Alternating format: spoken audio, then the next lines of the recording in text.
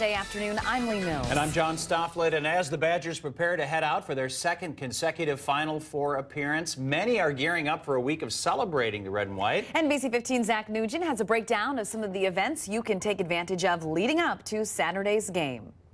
Yeah, John and Lee, we're just about in April, but the March Madness will continue. There's still a lot of planning going on right now, but expect to see plenty of Badger pride over the next few days.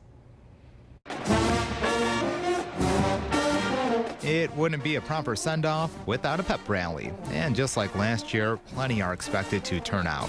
The rally is planned for Wednesday at the Kohl Center. It's before the team leaves for Indy, but an exact time is still to be determined. For students looking to follow the team, UW Athletics is helping make coach buses available. It's $100 round trip, but that does not include game tickets.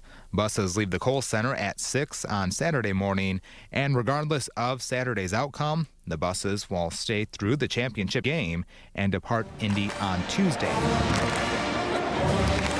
As far as those tickets are concerned, according to the UW Ticket Office's website, they've already been issued. Final Four tickets allotted to the school have all been purchased by either donors or season ticket holders. So if you don't have a ticket yet, you'll have to go through an exchange or third-party vendor. Of course, be wary because scammers are out there. And for those who aren't making the trip, of course, plenty of local sports bars will be airing the game. But on campus, the Wisconsin Union will once again be hosting viewing events. A spokesperson says they're still trying to work out all the details, but she anticipates there will be screens set up at both Memorial Union and Union South.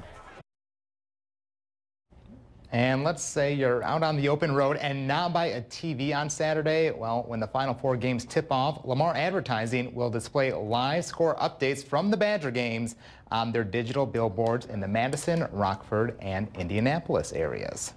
Interesting, Zach. Okay, thanks. So we have a fun competition going on against a news station in Kentucky, and we need your help to win a like war against the Wildcats at WKYT News in Lexington. If you like Bucky, and who doesn't, then head to our NBC 15 Madison Facebook page and like this post. And if for some reason you like the Wildcats, you can click a link below our post to see how Kentucky is doing.